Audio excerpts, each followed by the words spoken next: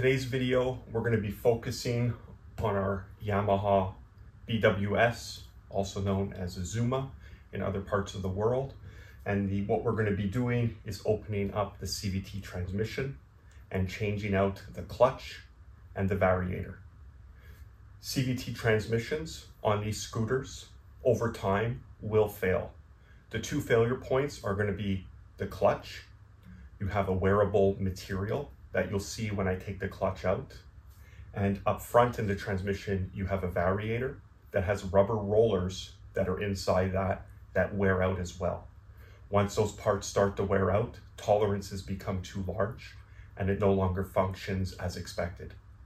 Typical issues you're going to see when these parts start to wear out is very poor acceleration off from a stop.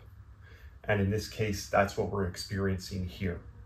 So we're going to open up the CVT transmission, remove the old parts, and install new.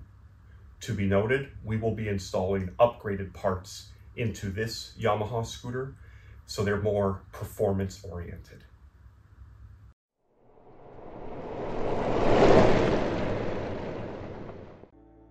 Looking at the transmission cover, you're going to have multiple 5mm hex bolts that will need to be removed. As well up front, there are two Phillips screws that connect the air filter box to the transmission cover. Using your 5mm hex, go ahead and remove all those bolts, taking note that some are longer than others, so remember where they went. Then, using your Phillips screwdriver, remove the two Phillips screws. At this point, the transmission cover could be pulled away and placed aside. Here up front we have the variator, and in the back is the clutch. In the middle, connecting the two, is the drive belt. As noted previously, for this installation we went with more performance-oriented parts. Here you could see the part numbers of the parts that were purchased.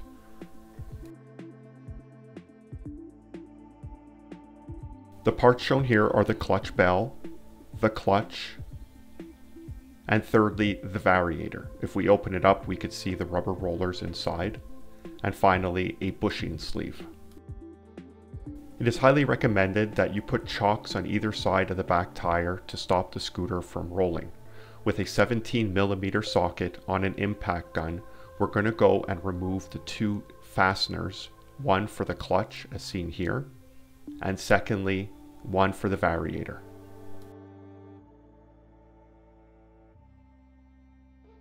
We will start by removing the variator, taking note of the placement of the various washers, nuts, star nuts, and thrust washers.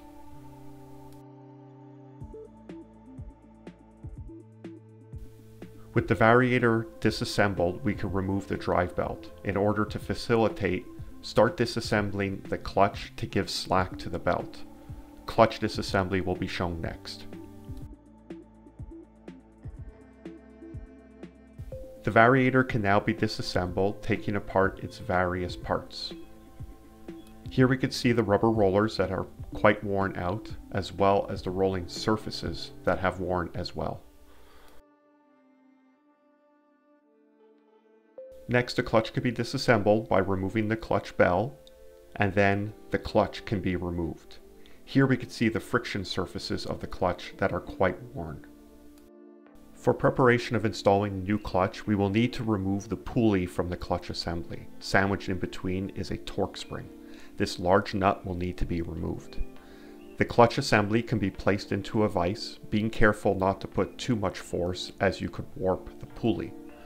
With the clutch assembly in the vise, either a large spanner wrench or channel locks could be used to loosen that nut.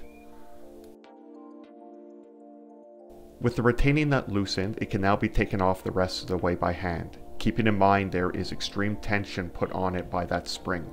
Push down on the assembly and unscrew the nut by hand, holding firmly.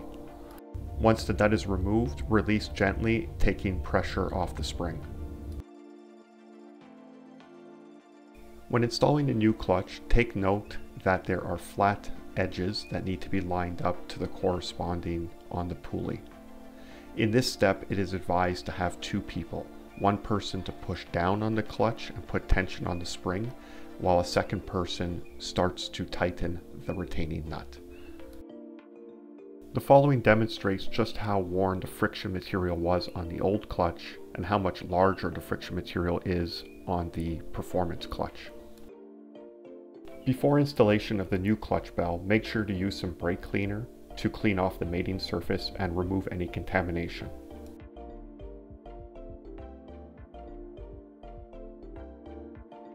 Installation of the new variator will be the opposite of what you did to take it apart, making sure you're keeping the same sequence for the washers, bolts that you did when you took it apart. In this view, I wanted to give a more expanded look, and that's why you'll see me reinstalling the variator once again. In order to facilitate getting the belt on, it is best to install the variator and clutch as one piece.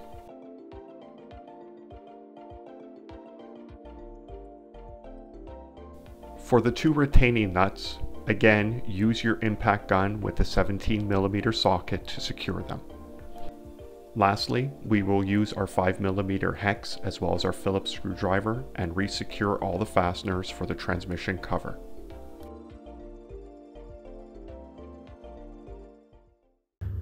There you have it. That's how you change out the clutch and the variator on this Yamaha BWS or Zuma 50cc scooter. Thanks for watching.